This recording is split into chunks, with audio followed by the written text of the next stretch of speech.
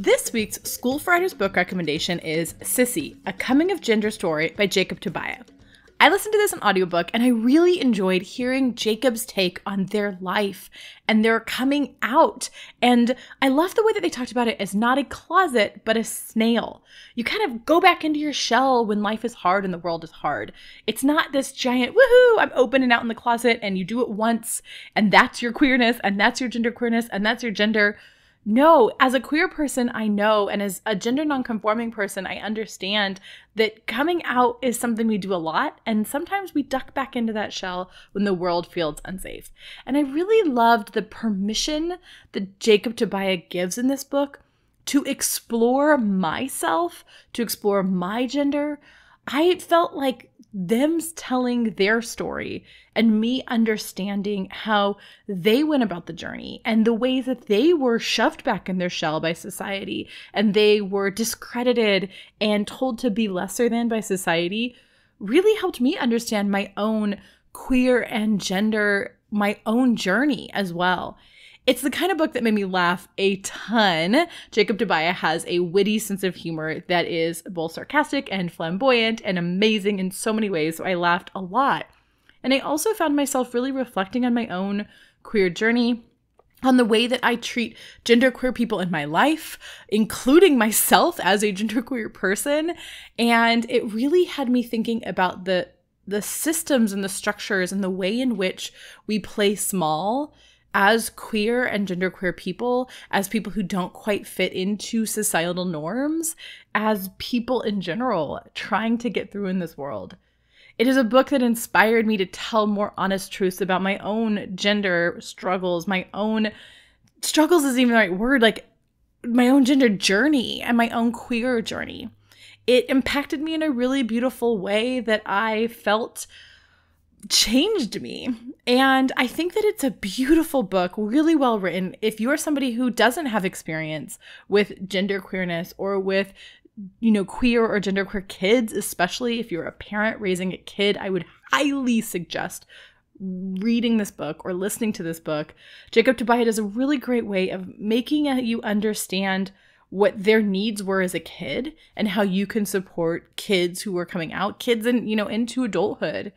And I think that we don't read enough stories by hairy, masculine presenting people that wear feminine dress and feminine stuff. And I think I say it that way, not because they are genderqueer, they are feminine, they are masculine, they are both. But I say it that way because often we have these preconceived notions of what it looks like to be queer, what it looks like to be trans, what it looks like to be genderqueer. And I think Jacob Tobia really helps us understand how our own crap we put on others can really affect our own selves and the identity and the safety that the people who we put our own crap on deal with, right? Like, as a queer person, I understand homophobia. As a genderqueer person, I understand gender norms, but I didn't quite get it as well as Jacob Tobia said it. I don't have that lived experience that Jacob Tobia had. So if you're somebody who doesn't have that lived experience, and if you're somebody who does have that lived experience and you want to feel less alone, I highly suggest picking up a copy of Jacob Tobia's Sissy, A Coming of Gender Story. I really, really enjoyed hearing Jacob speak it themselves, so I think it's a really great recommendation for audiobook. I would definitely listen to this on audiobook.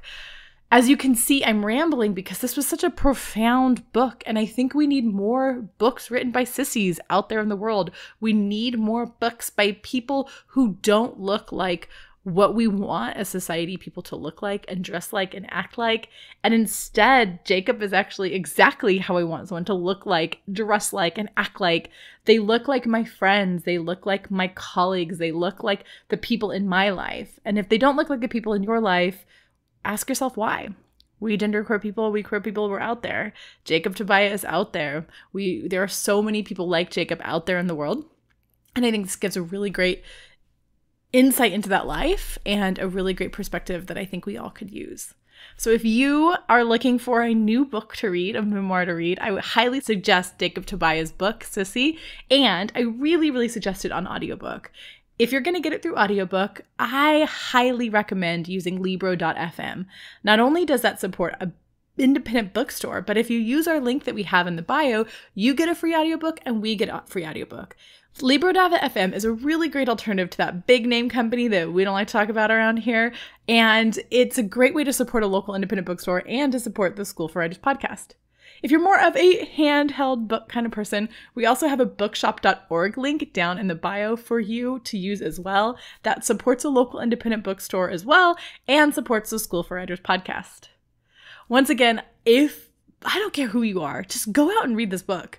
I think that it's a really important book for anybody who wants to understand the queer and the genderqueer and the Sissy experience. So grab yourself a copy of Jacob Tobia's memoir, Sissy.